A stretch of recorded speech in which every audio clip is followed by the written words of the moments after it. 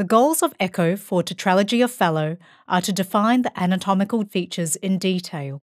This includes assessing the degree and nature of right ventricular outflow tract obstruction, assessing the location and size of the VSD, or whether multiple VSDs are present, evaluating the degree of aortic override, and evaluating the degree of right ventricular hypertrophy. In addition to these core features, it's essential to also perform a full echocardiographic study to identify other associated findings, including coronary artery anomalies or aortic arch anomalies, systemic venous anomalies or pulmonary venous anomalies, or the presence of aortopulmonary collateral vessels. One of the most helpful views to assess right ventricular outflow tract obstruction in Tetralogy of Fallot is the basal slice in a parasternal short axis plane with the probe as shown. Here's an example showing the left atrium, LA, right atrium, RA, right ventricle, RV, aorta, AO, and pulmonary artery, PA. In this view, the anterior deviation of the outlet septum can be appreciated. We can also check for the presence and extent of the adjacent right ventricular, RV, muscle bundles, which we can see are present here. The pulmonary valve, main pulmonary artery, branch pulmonary artery sizes are also assessed in this plane. The large VSD is also clearly profiled in the short axis plane, extending from the perimembranous to outlet septum. Similarly, the subcostal right anterior oblique view, shown by the probe here, is also excellent in profiling the degree of subvalvular obstruction. If we look at the 2D imaging, here's the right atrium, right ventricle, aorta, and pulmonary artery. We can see that there is deviation of a long outlet septum with adjacent RV muscle bundles. And now, if we look at the colour imaging, we can see that colour flow aliasing starts at the same level, low down in the right ventricular outflow tract.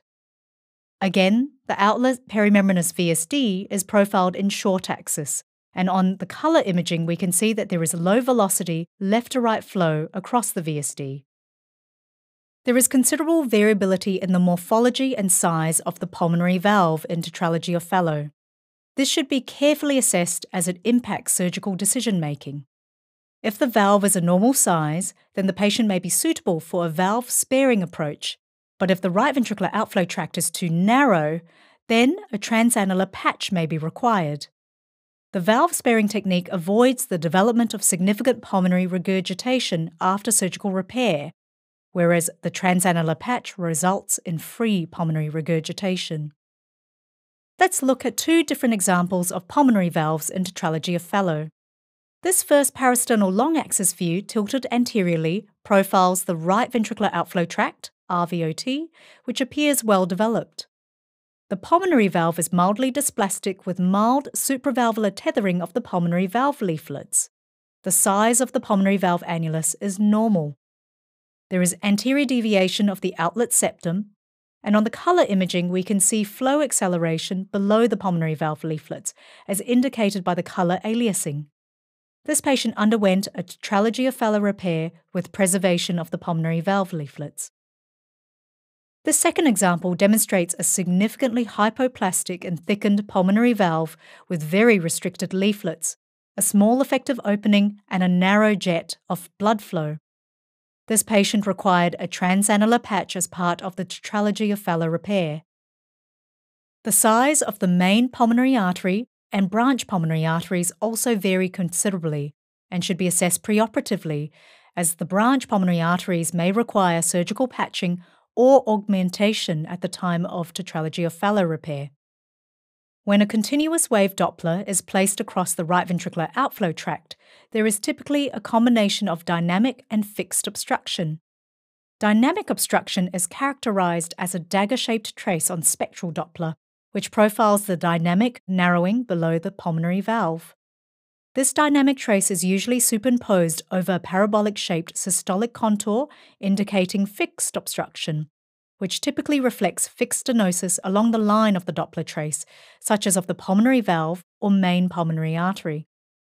Here's another example showing that the Doppler trace of Tetralogy of Fallot appears as a double envelope, reflecting both dynamic obstruction of the right ventricular outflow tract, shown by the dagger-shaped trace, and fixed obstruction, shown by the parabolic-shaped systolic contour.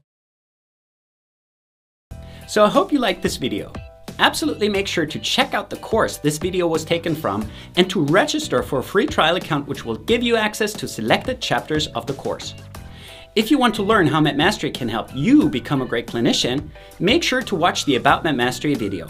So thanks for watching, and I hope to see you again soon.